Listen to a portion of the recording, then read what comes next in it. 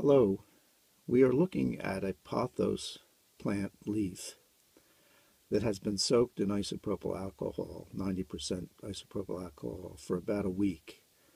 And the chlorophyll in the leaf has a beautiful red fluorescence, and I'd like to demonstrate it. So I'm going to turn the light off and shine a UV light on it,